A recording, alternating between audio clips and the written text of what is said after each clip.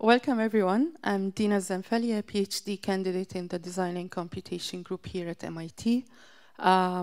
This is the first lecture in the Computation lecture series organized by my colleague, Shara Zaman, and MIT professor Terry Knight. Unfortunately, Shara, or fortunately for him, Shara is in Istanbul in Turkey exhibiting his work, which is actually related to the lecture series theme and today's lecture, actually. The lecture series theme is wild words and tamed minds. Proliferation of digital and immersive media in creative practices increasingly challenges established boundaries between the real world and the digital world. What was once imagined, created, and consumed in digital media is now leaking into lived experiences, calling for perceptual and material existence. The lecture series, Wild Words and Tamed Minds, explores the this emerging type of creative reality in relation to the notions of computing, embodiment, and narrative. The series brings together designers, scientists, media theorists, anthropologists, and philosophers to cultivate an interdisciplinary discussions on the theory of mind, body, and world. Today, I would like to welcome our first speaker in the lecture series, MIT professor William Uricchio. And William is a professor of comparative media studies at MIT and also at Utrecht University in Netherlands. He's a principal investigator of MIT's Open Documentary Lab. He explores the frontiers of interactive and participatory reality-based storytelling. His scholarly research considers the interplay of media technologies and cultural practices in relation to the reconstruction of representation, knowledge, and publics. A specialist in all media when they were new, that was my favorite part. He explores such things as early 19th century conjunctures between photography and telegraphy, the place of telephony in the development of television at the other end of the 19th century, and the work of algorithms in our contemporary cultural lives. William has held professional appointments in Sweden, Germany, Denmark, and China, and received Guggenheim, Humboldt, and Fulbright Awards, and most recently, the Berlin Prize. Please join me in welcoming our first speaker, William Uricchio. Thank you, William. Thank you. So thanks very much. Boy, that always sounds so weird to hear what one does. So first of all, thanks. I'm really honored to be here. This is a terrific initiative. Although I have to say the tamed mind part worries me. I like to think I'm like more deranged than tamed, but we'll have to find out what that means. And I want to begin with a kind of double proviso, maybe, or yeah, proviso is a good enough word. One, it's not like this is earth-shattering what I'm going to say, but it's the opportunity to give this talk helped me to try to think through some things I hadn't connected before, and we'll see if it connects. I mean, I hope it does, but you'll be the judge. And second of all, they really pressed me for a picture, an image, when doing this. And I just spotted this penal treadmill. These were used a lot starting maybe in the 1820s, and they kind of peter out by the end of the 1890s. And it struck me as a particularly insidious device. I mean, a really insidious device. And I was intrigued by it, and I stupidly sent it in, and then it was like, oh, wow, how do I tell a story about that? Like, what's the link? Now, it's pretty clear that both of these, the panopticon that we know from Jeremy Bentham and that Foucault has written about so much, we know that this is about an optical regime, right? This is visual control, that the power in the center can locate and fix visually, and through fixing visually, control what's on the periphery. The penal treadmill is a very different device, equally controlling, but it's one where what's insidious about it, what's cruel, what's particularly cruel about it, is that by separating these prisoners, no one can control the pace. You can't do a slowdown. Like basically you have to walk on those steps or you'll fall. And you can't slow it. If you could see one another, you could kind of do a slowdown and life would be a little easier, but you can't. No one knows who's sort of driving the pace. And it's actually the generative nature of this, as opposed to the purely representational or visual control through mere vision. This is really a generative process. And I'm going to stretch as hard as I can by the end of this to sort of argue that this somehow resonates with the algorithmic regime that we're in today, but it might be too much of a stretch. I acknowledge that right up front. So if you want to kick this overstretched metaphor, you know, I'm pointing to it. This has a kick me sign on its back, but we'll see. And basically what I thought I would try to do is to talk about what I see anyway as a shift in the notion of embodiment that we're kind of undergoing right now. I thought I would stick to the motion picture. I mean, I was asked to do it with film and VR, and that's fine, because it helped me to think about film, indeed, in terms of embodiment. Embodiment is a rich term. It's a term that's used in a lot of different fields, means a lot of different things. Emerges historically, 13th century, 14th century, that's when the term pops up. The M in embodiment is an action prefix. It's about making something happen, the M, and the body we know is the body, the trunk or the chest. Already it means that in the 14th century. And that combination is there to talk about materializations or feelings of materialization. And obviously I'll be talking about the feeling, the perception side, since none of these technologies truly embody, but okay. So I want to just start with kind of the contrast I'm going to try to set up is between a notion of reaction on the one side and generativeness, generation on the other side. Reaction in the sense of things your body does to media, ways in which your body reacts that enable media to occur. And the generative will actually be ways in which media respond to the body. So that's quite a shift. In film, media are there, and our body enables the tricks and the conceits of the film medium anyway to work.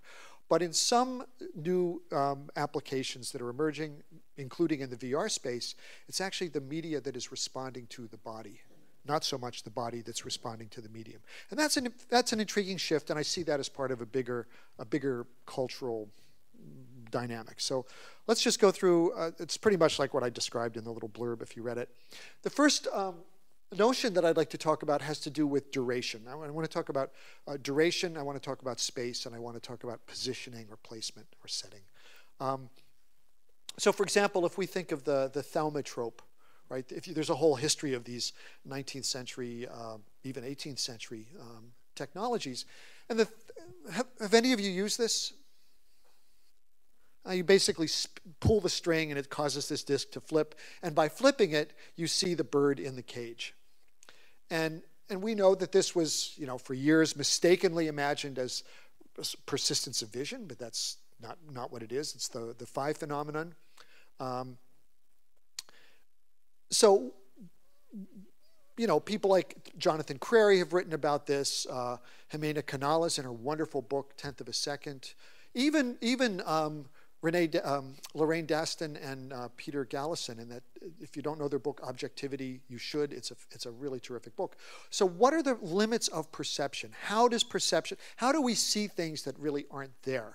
Like the bird in the cage, or if you look at a phenakistoscope or a zoetrope, why do we see motion when there is no motion, right? And it's that perceptual, so I would argue that that's embodiment, that our body, by taking these discrete images and playing with the perceptual mechanism, by exploiting its deficiencies, its time lags, actually makes the trick work. The trick is not in the medium, the trick is in us. And it requires embodiment for this to happen, otherwise no trick. So of course this is the foundation of the film medium, and whether we think about this in terms of just the perception of motion that occurs in those devices I just showed, or that occurs when you see one frame following another frame in a film, or whether it's the perception of causalities that occurs in the editing process. So the classic Sergei Eisenstein, Potemkin use, where you see a a soldier with a saber coming down, and you see the face of a woman. And what happens in our mind is that we've seen the soldier strike the woman, but of course we haven't. Or Hitchcock, I guess, is another, the shower scene in Psycho, where you might think it's a very violent scene, but there's actually no violence. It's a knife and a body, a knife and a body, and a set of reactions, but no knife penetrating the body. But the cuts themselves feel it. That is embodiment, right? That is a form of embodiment. It's a form of embodiment that's duration-based. It's based on a temporal sequence. It's based on the, again, the perceptual proclivities that we have. So yeah. And it's used in obviously tons of ways. The film medium is built upon it, but it's built at the end of the day upon a reaction on our part. This is a great film, by the way. If you haven't seen it, you'll understand more about what I'm talking. This is a really phenomenal film by Peter Kubelka, and we're going to come back to Kubelka in a bit. So the second kind of embodiment that I'd like to talk about, reactive embodiment, has to do with space. And again, this is well-trodden terrain in film studies, but again, maybe worth thinking about in this way. And goes back to, really goes back to the kind of development of three-point perspective in a way. So we're back in the 15th century. So the book, it's interesting, the book, the printing press, Gutenberg's printing press, and Brunelleschi and all those guys, they're more or less within about 35, 40 years of one another. And both of these, and we'll come back to this at the end, but like the book, this notion of a world in which the relationship of the subject, the seer, and the object is mathematically pure. It's something you can really articulate. This is a human center, a subject center worldview, three-point perspective. And it's interesting that both of these pop up at pretty much the same moment in the 15th century, because you might read them as technologies of self, right? The shift from a symbolic representational order in the Middle Ages, where the important people are big and the trivial people are small, to something that we would understand as more realistic, is based on an ordering of the world that privileges the human subject, not the cosmic order or not some other way of seeing. This is about the subject. Just as the book takes the voice of an author and amplifies it, stabilizes it to some extent, that's debatable, and amplifies it. So these are very interesting. It comes at an interesting moment because this is the moment where the modern, in the sense of the big modern, the modern is being born. So Descartes with his analytic geometry is going to be someone who really articulates. This is the space he really provides theory for and grounding for. And of course, he's the classic, the locus classicus of this object-subject split, right? So really, one might argue, and I'll come back to this in the end with someone like Heidegger. Heidegger's notion of the Weltbild, the world picture, really is bound up in this moment. Bound up in the relationship between this, the organizing subject, the seeing subject, and the world seen as a very unique and distinct sort of position. And so in this case, the Dutch, of course, did a lot, among others, to sort of work out the math for this. And something like the camera obscura is a really pure expression of this. So what we today shorten and call the camera, the photo camera. This is its principle. It's this seeing trick that reifies, that stabilizes three-point perspective. You can goof around with the lens, of course, but in principle, it comes right from this moment. This becomes the basis for a whole series of immersive technologies and for a feeling of embodiment. So if we go back to I think it's 1787 that Barker does his patent for the panorama. This is a space that's built for the subject, right? The world is stable, and no matter where you turn, it's, you are the center of the universe. So it's very much about an enablement of a kind of embodiment of a spatial relationship. And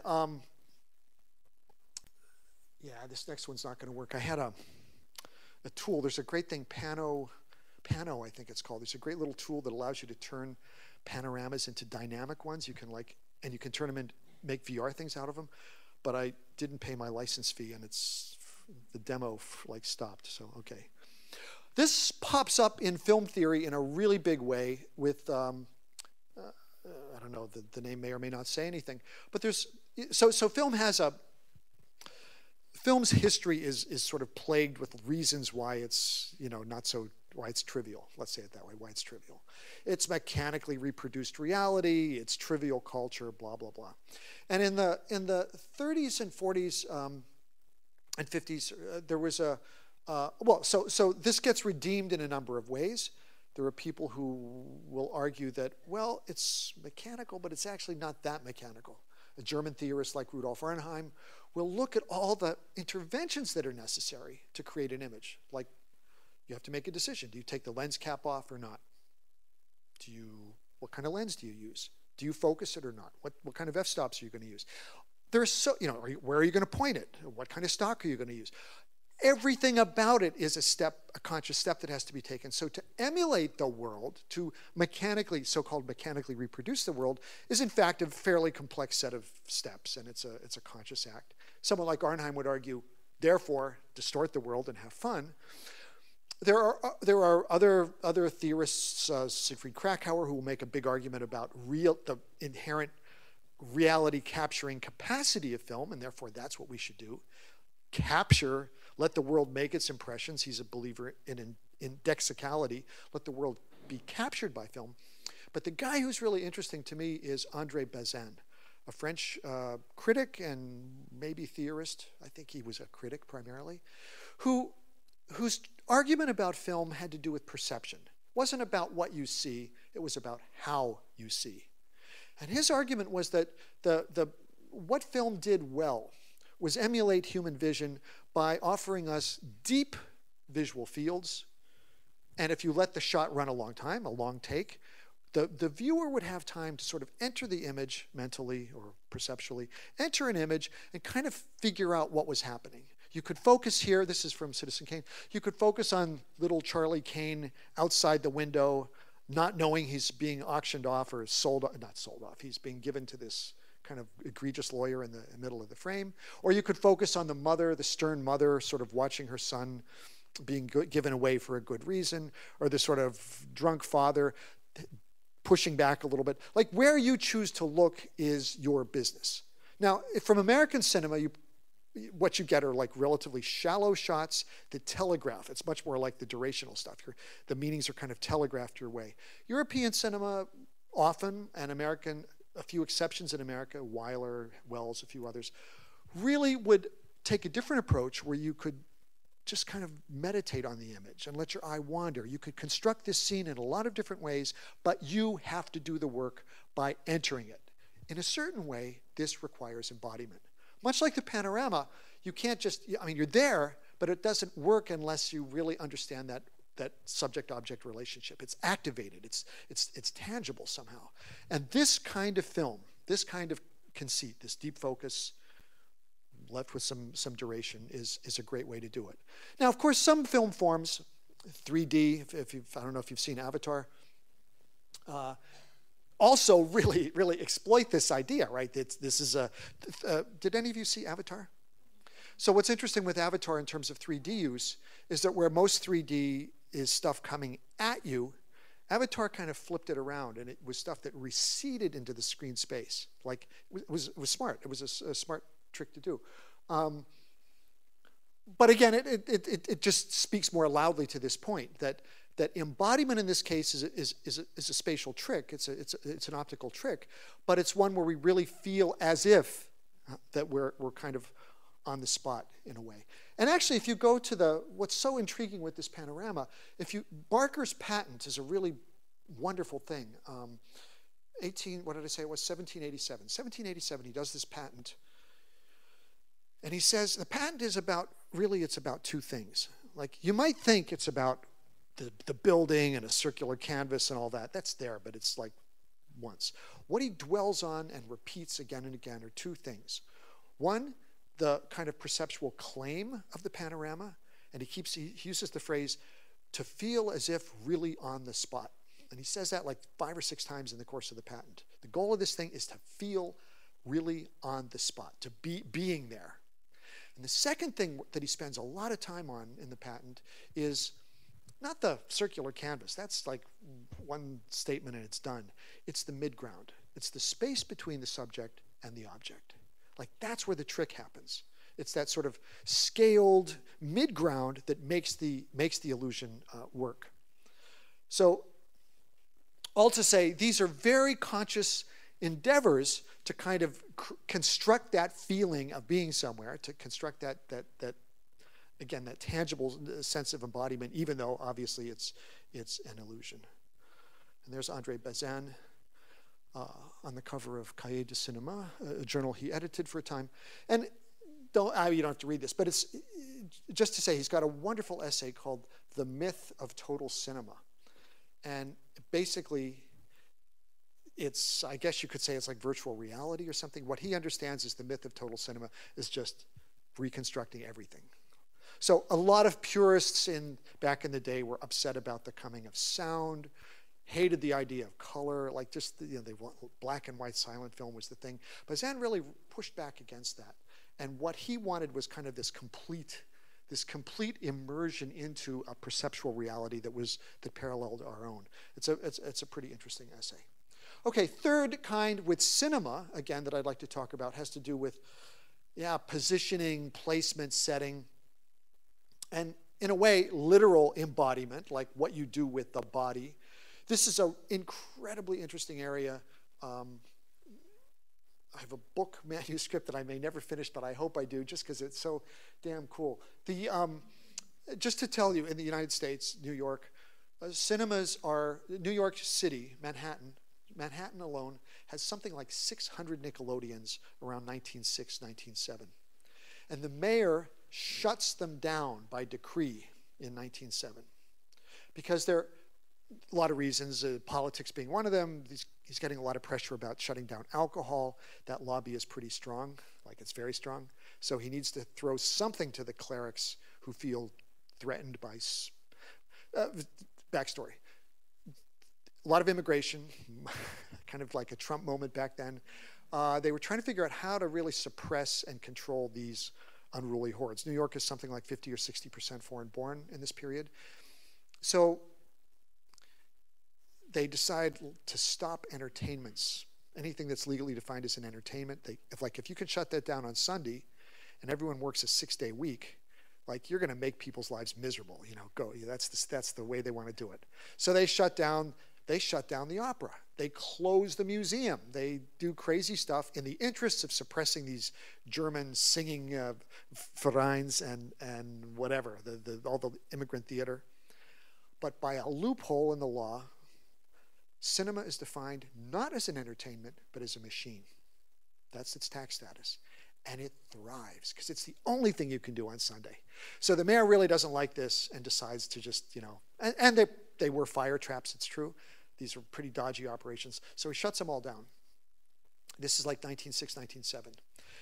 And from between that period and 1913, there is a pitched and very discreet and hidden debate about like how to legally articulate the cinema space in a way that's acceptable for society. And society in this case is the fire insurance industry. The fire insurance industry is basically threatens. They start with New York and they say to the aldermen, they basically design a set of laws, a set of ordinances, and say to the city, you must accept these. You must say that these are happening written in your name, that you wrote them, or we will double or triple your fire insurance rates citywide. So the city folds. Now, what are those ordinances about? Those ordinances are about great things like, what's the width of a seat? Should there be a barrier between the seats or not? Because this is a period when there were often benches. Should there be a barrier? Well, in a dark space, heterosexual dark space, like back in the day, like yes, barriers, and we still have them.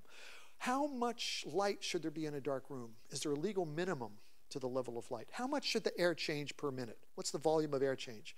What about fire exits? How many, where, illumination of this is all stuff, if you go to the cinema today, you will see the residue of these laws that were first established in New York and then spread nationwide. The New York Ordinance is what most other cities copied because of the fire insurance industry that mandated it. Key to this is a discourse about the body. I have to watch my time here. Oh, shit. The little clock didn't start.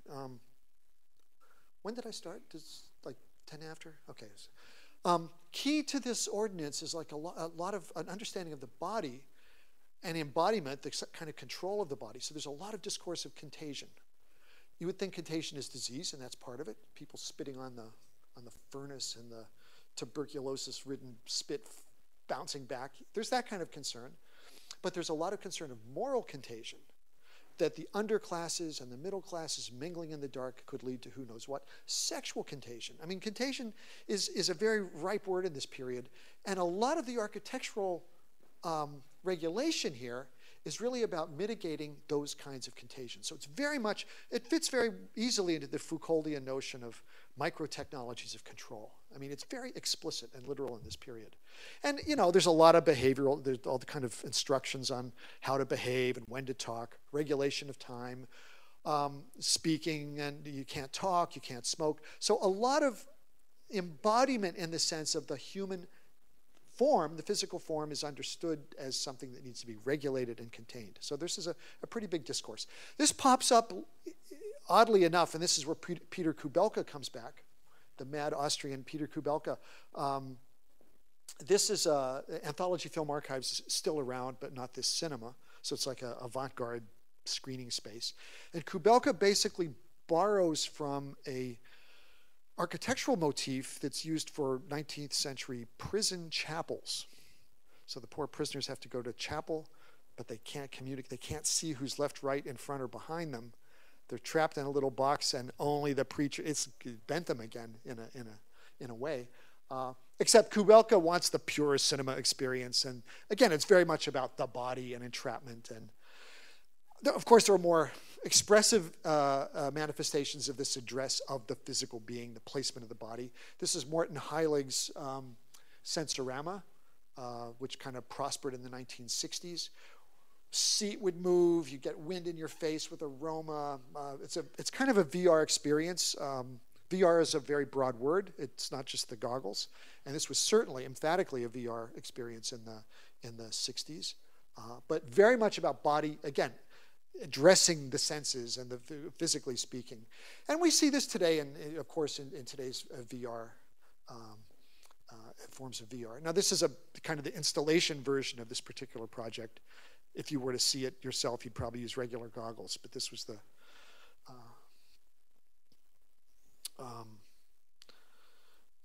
and out in Western Massachusetts, Doug Trumbull, who's like a major special effects whiz, 2001, and I mean he's done like mega films to his credits. He's got these like sort of semi-secret studios out in Western Mass, and his big thing right now is to find a way to do immersive three-dimensional visual experiences without goggles in a collective open space. This theater, the Magipod, will hold about 60 people.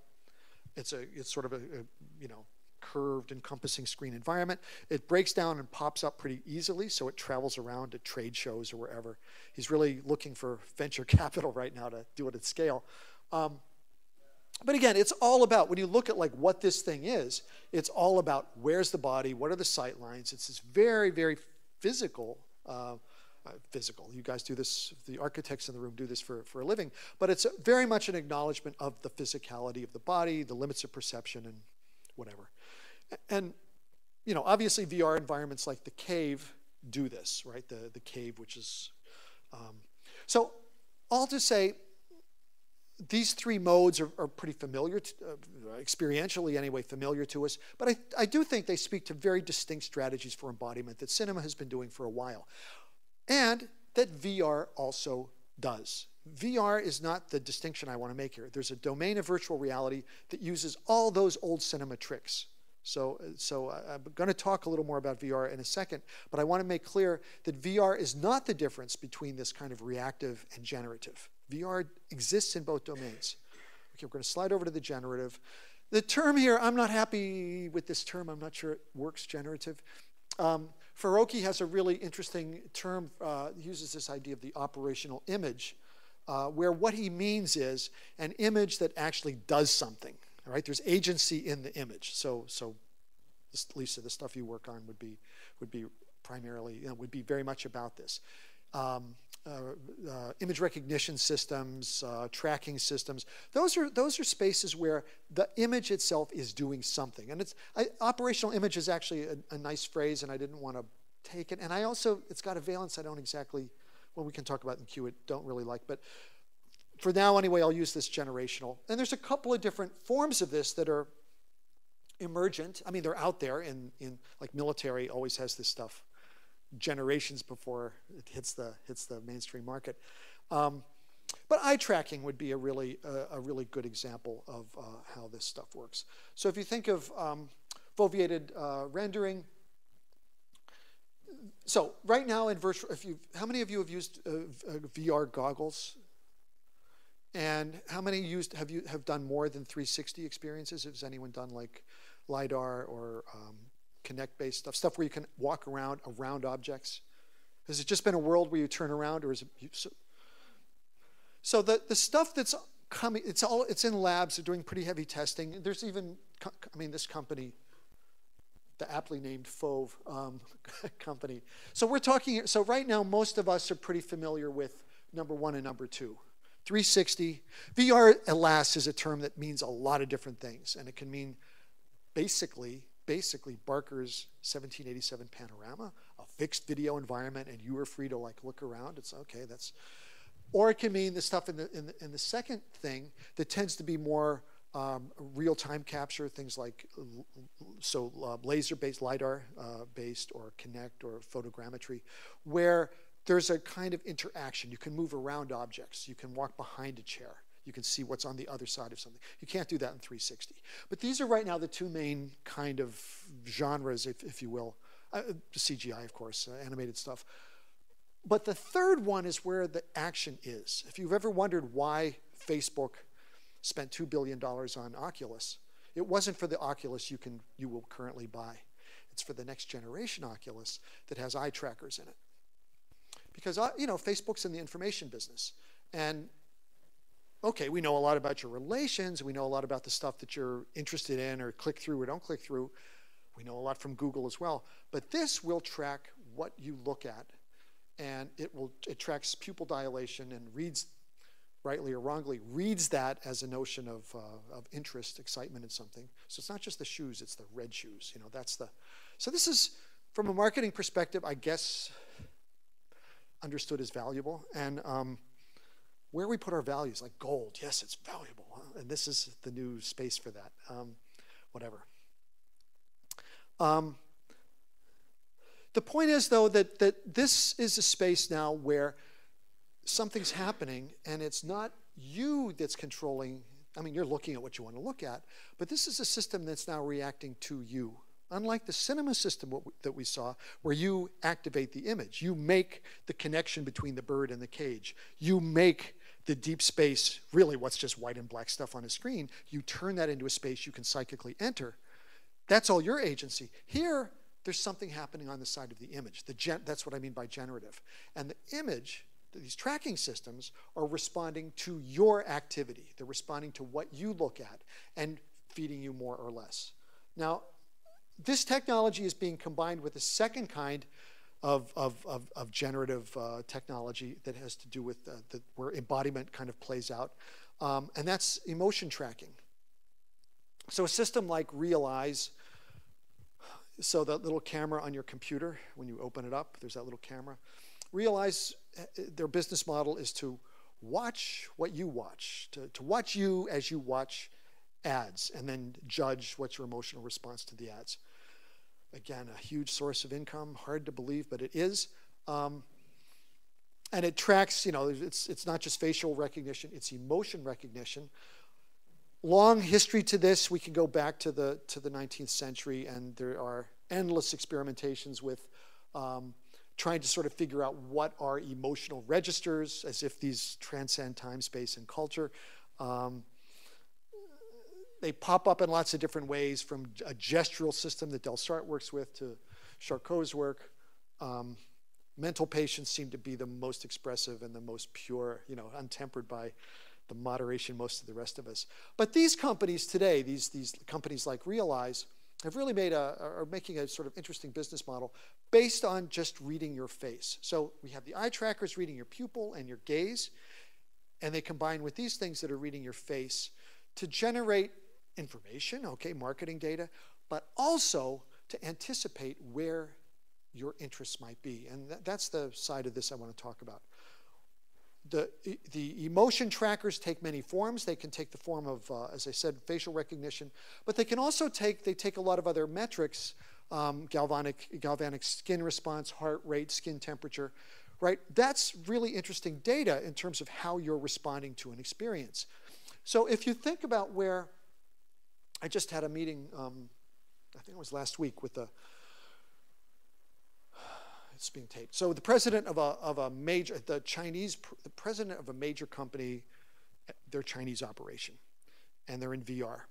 And he said to me, we were talking about great VR experiences, and he said, "Wow, I just saw this thing last week that really blew me away, and it was a really compelling narrative." And I was like, it was amazing. And only after I did the experience did I realize that actually it was a very elaborate branching narrative. In other words, at any given moment in this thing, you could have done this or done that, but there were no, from his point of view, no points of decision. No points where you go through the door or go out the window. No points where you talk to this person or don't talk. It was a seamless, linear narrative. And he was blown away by it. And he was blown away by how seamless it was when he realized its real structure. How did it work? With these technologies. A bracelet tracking his interest level, just, assuming his interest level based on heart rate and whether he was sweating or not. Eye trackers, so that where he would look in the scene, and if his pulse was going, the system read that as, you're interested in this, we just bleed in the next scene in that direction.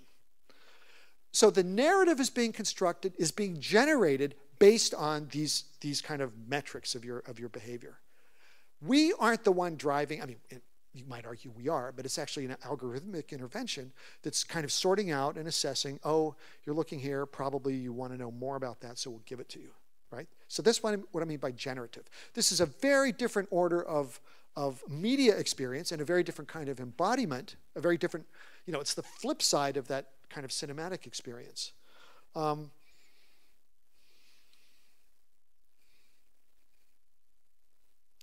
If we were to look ahead a little bit, there's some kind of interesting stuff happening, and I'll just mention it because it's spatial enough that it might be interesting to this crowd.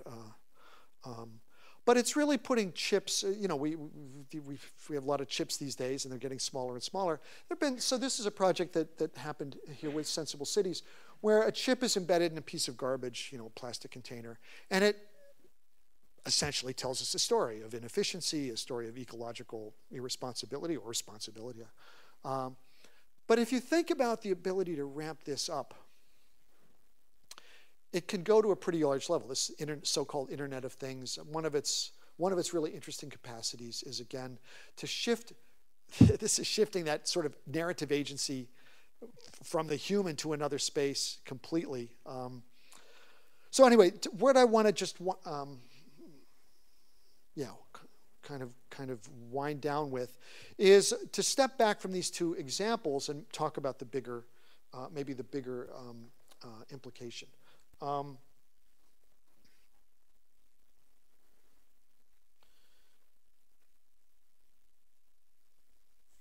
And I want to use Heidegger to do this, as I mentioned earlier, his notion of the world picture. It's a lovely picture of him. I don't think I've seen a color picture of Heidegger, and it's a nice one. Right, so his point here is the very fact that we can conceptualize our relation to the world as a picture is emblematic of the modern. And it goes back to what I was saying at the outset, this idea of a really clearly defined subject-object relationship, the thing that crystallizes in the 15th century, that Descartes really provides the underpinnings for, and that is with us today. This is about an order, the term that's used in the 15th and 16th century sounds like algorithmic, but it's actually a different word. It's a related word etymologically. It's algorithmic. There's algorithmic and there's algorithmic. Algorithmic is this domain of precision, of calculability. It's like what you want with your bank accounts. You want to know like exactly what's in there. The algorithmic is all about a formula. Doesn't matter what value systems you feed into it. It's a finite recipe. It's a finite set of steps. But the values are completely arbitrary. So the algorithmic, this is really about precision, calculability, predictability. It's accurate, it's exact, right? It's the thing that the modern is built upon, the big modern. And algorithmic is contingent. It depends what numbers have you put in. It's very much about the formula, not about the content. So that notion of contingency and variability is really quite important in it. And just to sort of put that in visual terms, if we think of Canaletto's Piazza San Marco, this is the modern, that old modern, right? Where there's a point of view, and that's the world as it appears to an individual, more or less. A little bit dodgy, but okay. But if we look at the algorithmic, this is from Photosynth. Photosynth, this is the old Photosynth, not the current one. Photosynth would take up to like 800 or 1,000 photos of a space, look for points of algorithmic similarity, and stitch them. So you know this from your Google Earth, where a lot of images are kind of stitched together. Now in that case, there's an efficiency, like it's as few images as possible to construct a space. In this case, it'll just take random tourist photos that are tagged Piazza San Marco and find points of algorithmic similarity and just lock them together into a space that never looks the same to any time you go to it. You enter in a different space, and it's very hard to recapture it. If you want to see a good example, there's one, I think it's called, for nostalgic purposes, I mentioned this. It's called The Moment, and it's the swearing in of Obama. CNN or someone did this. And it's like 800 or 900 crowdsourced images that, you know, if you want to like go off and look at the tuba player, or if you're interested in Michelle Obama's gloves, I mean, you can just move all through this space. It's not a big image that you move around in. It's an image space. It's multiple dimensions. It's seething. You can't capture it twice the same way. So that's the algorithmic, right, in the sense of being highly contingent, as opposed to this very stable individual. This is the kind of the construction of Photosynth. You can see that there's a ton of tourist photos, different cameras, different lenses, different days. Point cloud is made, images are assigned to them, and we, the user, can kind of move around in this very, again, contingent space. So if I were to sort of tease out the differences between these two regimes, this being the modern from the 15th century, until this makes sense to us, very much makes sense to us. We understand the idea of a fixed point of view. We understand attribution, authorship. That makes sense to us. Who's responsible? Stability, textual stability. Everything we do, half of what we do at MIT is based on it. If everyone in the class is reading a different version of the text, you have a hell of a hard time having a conversation. This very clearly defined subject-object relationship. That's our culture. That's our philosophical order, our epistemological order. This makes good sense to us. But where we're moving, and what's creating a lot of headaches for some people, so I have a documentary lab that focuses on interactive and immersive documentary. Well, yeah, there's a million point of views. Like, there's no right way to see it. There's no right path to take. Diffused attribution. These are often crowdsourced projects. Like, who do you attribute this to when you have multiple authors? Collaborative text, instability, and of course, the enablement here is algorithmic. So this is quite a different kettle of fish.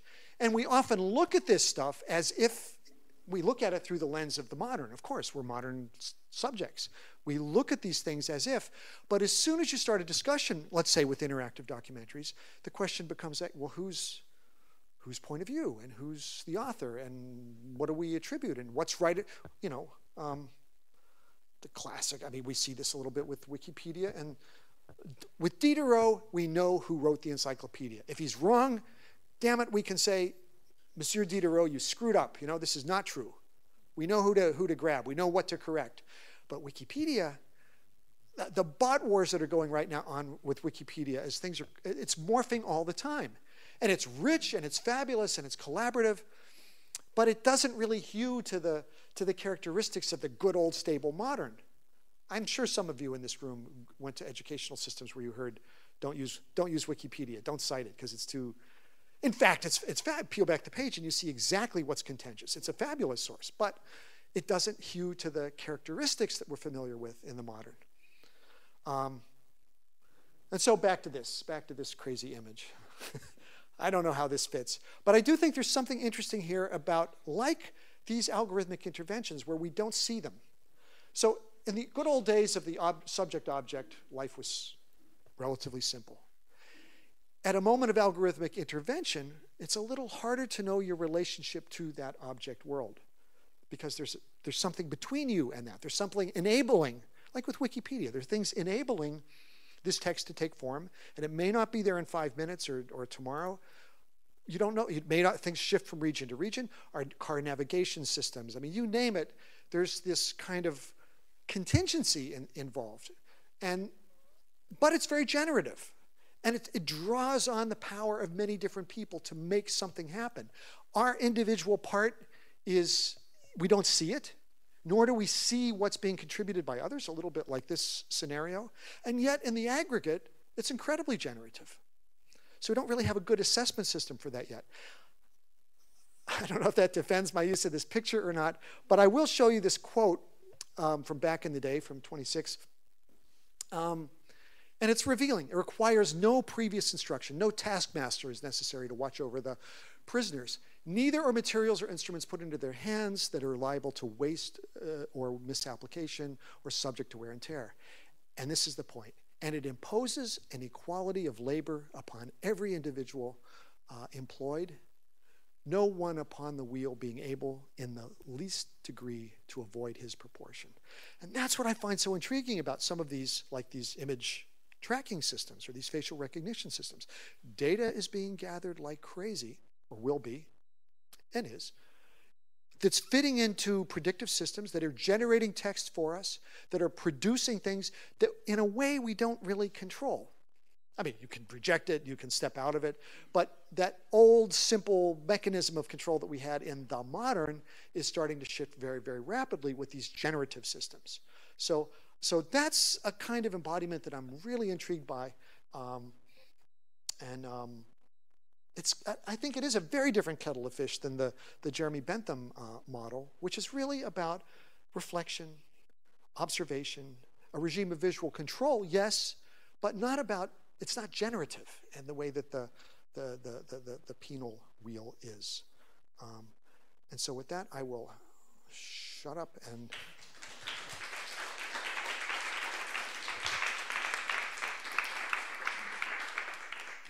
Thank you, William.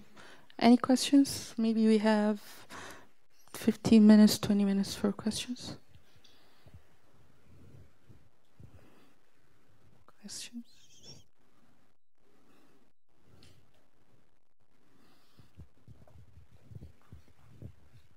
Thank you. Thanks for a great talk, very inspiring. So I have a question about, you made a comparison between sort of the old, stable regime and what's emerging. And before that, you talked about this one CEO of a company who was totally immersed in that driven, this emotional embodiment, and that gave him a completely new experience. So I was wondering, what kind of genres are emerging through that? And when you think about it, because you made the connection between those branching narratives, of course there was an author behind it, or multiple authors behind it, who made those branches happening. So in your grid, you said, this is the new form is all collaborative. So how does that play with the notion of the authorship in emerging new kinds of genres? Yeah, good question. And what I would say first is that the experience the guy had is probably like the best cinema or the best old school VR experience he's ever had in his life. In other words, he was not at all aware of the interventions that were being made. It just made a super old school experience, even though the mechanisms for it were super new school. The collaboration comes from, like, even in a path narrative, there's authorship, certainly. Like, the environment is a crafted environment. But we don't, I mean, maybe we need to expand our notion of authorship a little bit to think about environmental authorship rather than textual authorship. But the text is actually, the text he experienced is actually, I would argue, a collaborative one in the sense that choices were made based on aggregated data from other users, that this looking here means something. It wasn't based on what he meant. It's based on the previous experience and what the coders put into it, and B, his own like optical choices. But he's in a conversation, if you will, with an environmental author, an environmental creator. So it's maybe two modalities of authorship: the enactor of the experience, the person who chooses how to connect the dots, and the person or the people or whoever who made the dots. But that algorithmic intervention is really a kind of data-based set of assumptions or extrapolations or summaries that actually translate, that kind of intermediate between what the user does and what the environment allows. So, and it's just, we don't have a good critical vocabulary for that yet, I think. I mean, that's part of the thing we need to develop. Hard to talk about this stuff if it completely falls outside our academic traditions. I mean, maybe the mathematicians talk about it, but... Questions?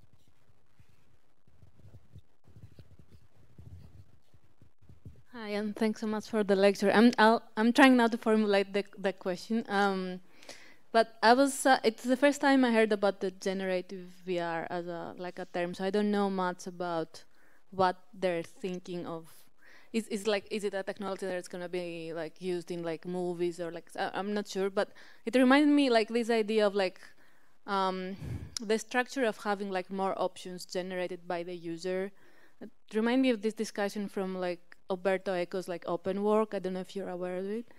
And on one hand, I think it's like promise of more freedom or like more subjectivity, like this more like collaborative work based on this assumption, this concept. But on the other hand, we can say that these choices will be like pretty much finite. So like the system might choose between 10 options. So it's not really, it's still like it's a pseudo like freedom, or like is it really like empowering more the subject, or is it like more like imposing like a more rigid structure in the end? Because somebody could say that any work of art or like any movie is open, like because we don't see the same thing exactly. So what's your good, good question. So you're indeed right. Umberto Eco is an important reference here.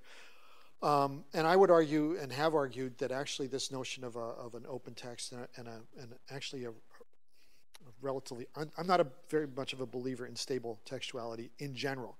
And the text I would look at would be things like the Bible. The Bible, like, do you know how many, just the Catholics, and they're pretty orthodox, just the Catholics have like 22 official versions of the Bible if you look over this last century and now and across. There's a lot of variance. Put that together with the construction of the Bible from its earliest days of multiple texts being in or out, translation variations, endless quibbling about. There are like, what the hell is the Bible? It's like a really very, very, it's slow. It's glacially slow, the transformations. But you can get killed if you kind of embrace the wrong one. So that's, to me, a very interesting notion of a kind of textual interactivity where the interactor is a community or an institution over the long haul. You could look at a shorter window at 19th century seriality, where someone like Dickens or Wilkie Collins would publish a chapter each month and then reaggregate it into a book. But Wilkie Collins was notorious for kind of keeping his pulse on the public. And if they didn't like something, he would like change the route of the chapters, and he would rewrite it. He would do rewrites before the final book. So that's a kind of interactivity. Fully agree. What this stuff is kind of radically different in this sense. We're thinking of it through the lens of the branch narrative, and that's indeed what I said. But think of it from the lens of like YouTube. 400 hours per minute of video are being uploaded to YouTube right now. 65.7 years worth of video are being uploaded per day. We don't use it because it's like, it's too much. What if we had the taste predictors that we're using with Spotify, with image recognition software. With there's a lot of storytelling software. Narrative science is selling millions per year of newspaper stories. Anything with structured data like sports or finance, they just feed the data in one side and out come colorful stories on the other. You cannot tell the difference. Narrative science is really going for more creative prose now. So put those three together: image recognition, taste prediction, and storification. You can imagine being able to sort of go into a data set like YouTube and come out with a different story for everyone based on whatever. So I think, yes, looked at retrospectively, relatively few choices. It's what's the big deal? Looked at in terms of where the possibilities are and where we're starting to see the action, there are some really bizarre and exciting possibilities out there. Thank you. Any more questions? Thank you for a great talk. I really am interested in the eye tracking stuff. I looked into this a few years ago, but I haven't really followed it.